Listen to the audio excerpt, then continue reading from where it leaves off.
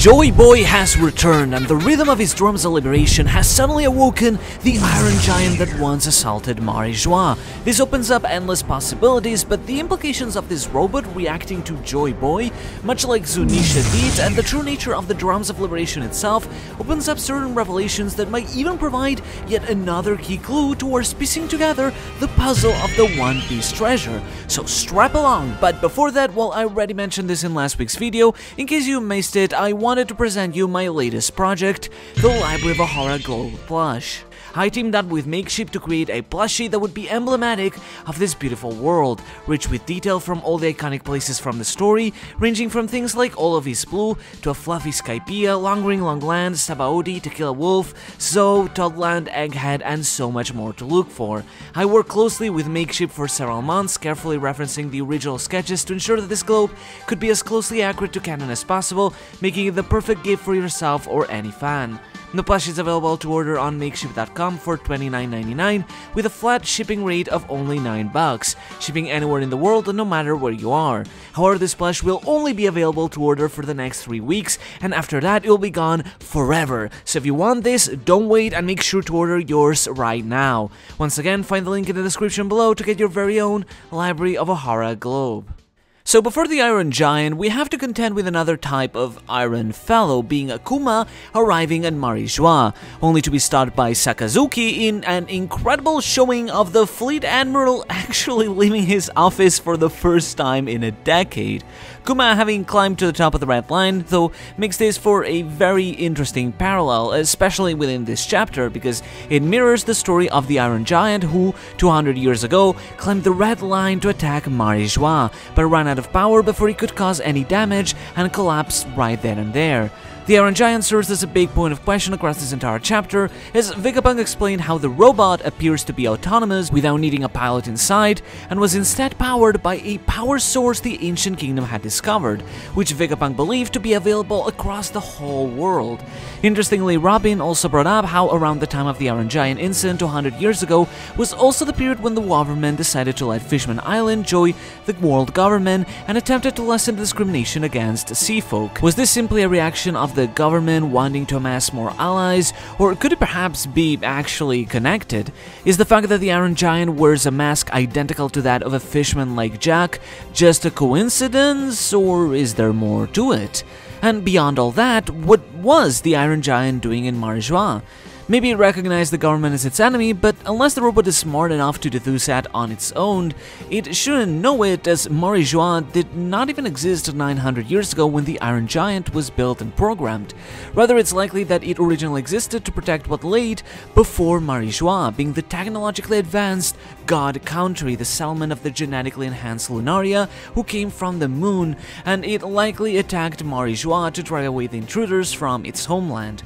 But regardless, the connection between Kuma and the Iron Giant hardly feels like a coincidence, as not only does the Iron Giant become relevant again in this chapter, but the moment that Kuma first left Kamabaka and started flying towards Marijois was literally the same exact chapter that the Iron Giant was properly introduced and when Luffy was first interacting with it, so no doubt Oda is bringing attention to this parallel.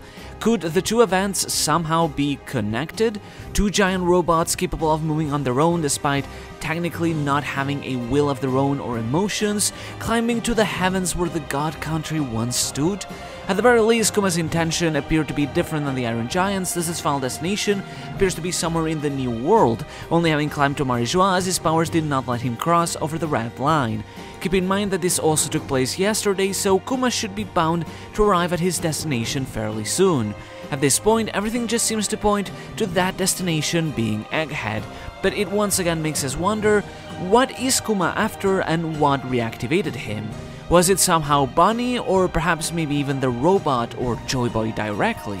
His connection with Bonnie is certainly interesting, as we even get a flashback of when Sakazuki found Bonnie after her encounter with Blackbeard, explaining how Kuma died. During that scene, Sakazuki also mentioned back in the day how worried he had been that Bonnie escaped the government, which brings into question again just what exactly their purpose with her was. Both Lucci and Saturn mentioned that her use had ended. Does it have to do with her powers, wanting to alter the age of something, or maybe something even related with Kuma? Meanwhile, at Egghead, we finally have Luffy clashing with Kizaru. This is highlighted by a very iconic quote where Luffy states that now they are 100 times stronger than they were in Sabaody. This is reference to the fact that in Sabaody, Shaki had stated that Rayleigh was 100 times stronger than the Straw Hats, and after all, Rayleigh was the one who saved them by being able to go toe-to-toe against Kizaru for a while. So in this case, Luffy being able to clash against Kizaru is a neat reference to him being able to stop Kizaru now in much the same way that Rayleigh did back then. Kizaru in turn responds by saying, "Very bad manners." More specifically in Japanese, this is the first time that Kizaru has started speaking in a more curt and fast manner. As you may know, in Japanese, Kizaru often speaks very slowly, dragging out the end of his sentences and speaking very casually, kind of like, "Kawaii ne." But as he enters the lava phase here, he begins speaking more briefly, like, "Kawaii ne." Personally, thinking this could be a result of him having had to take down Sentomaru and not being in a good mood, being frustrated that this mission has to drag on further than it is intended. However, by the time Kizaru and Luffy fight in this chapter, he begins dragging his sentences again, showing that, at least in my impression, he feels more in control once again. It's also interesting how Kizaru is familiar with Bonnie, which makes sense as his familiarity with Vegapunk and Sentomaru means that he was likely familiar with Kuma and his daughter too, which makes the whole dynamic of Kizaru, Sentomaru, and Kuma Sabaody all the more fascinating in retrospect. Bonnie tries attacking Kizaru with an attack called Toshitsuki, which reads with the kanji for deadly thrust, but is a pun on the Japanese expression Toshitsuki, which refers to the passing of time over the years. Kizaru, however, ends up kicking Bonnie into the Frontier Dome, destroying the Vega Force, and makes it all the way to Stella, ready to complete his mission, but gets stopped by Luffy, who enters in Year 5 in time to take hold of him. But all of a sudden, hearing the rhythm of the drums of liberation, the Iron Giant awakens. It's very clear by the layout of these panels that the drums of liberation are what awakens the Iron Giant, with the sound effect for the drums of liberation being overlaid over the giant as it wakes up. This brings up as to why it wasn't woken up when Luffy and Lucci were fighting last time. Maybe the fact that he's bigger now makes the sound of the drums of liberation run farther, or realistically the most logical answer is that, as Luffy mentions, he fell all the way down to the Fabrio phase after being fried by the Frontier Dome, and had to climb back up using Year 5th. So it's possible that he fell, transformed in front of the Iron Giant, resulting in it beginning to activate. But regardless, not only will the Iron Giant help in turning the tables during the Egghead incident, helping the Straw Hats escape in the place of the Vega Force 1, but the implications of the Drums of Liberation being what awakens the Iron Giant of the Void Century are already massive on their own, but this actually may be even bigger deal than you might first think. There is one point of contention that we need to think about first, and that is the fact of if the Drums of Liberation are the actual power source of the Iron Giant, or simply something that is waking it up. It's still possible that the Iron Giant is powered by a separate source, the eternal energy Vegapunk spoke of, and simply reacted to the presence of Joy Boy from the Drums of Liberation. Personally, I'm still of the speculation that the infinite energy source found all around the world could be the energy of the sun itself, but simply woke up due to recognizing Joy Boy or the rhythm. Perhaps, given the parallels with Kuma, it even kinda works like a pacifista authority chip, as given the importance of the figure of Joy Boy in the Ancient Kingdom, perhaps a robot like this one would only listen to someone like Joy Boy and thus react to the Drums of Liberation as the signal of its commander, the complete opposite of Kuma right now, for example, to drive that parallel. This is fairly similar to Zunisha, who could only obey in authority to Momonosuke, literally not obeying to anyone else, and asking Momonosuke for orders as it otherwise could not obey him, and largely ignored Luffy during all of Zou and Wano, never speaking to him until he awakened, with Zunisha having a similar reaction to the Drums of Liberation as the Iron Giant, even sporting the same glowing eyes. But alternatively, maybe it is the rhythm of the Drums of Liberation that fuels it, and music was the power source of the Ancient Kingdom. At the very least, we can conclude that when the giant woke up 200 years ago, it wasn't woken up by Joy Boy's actual heartbeat, as the Gorsei mentioned how the Nika fruit has not awakened in the past 800 years.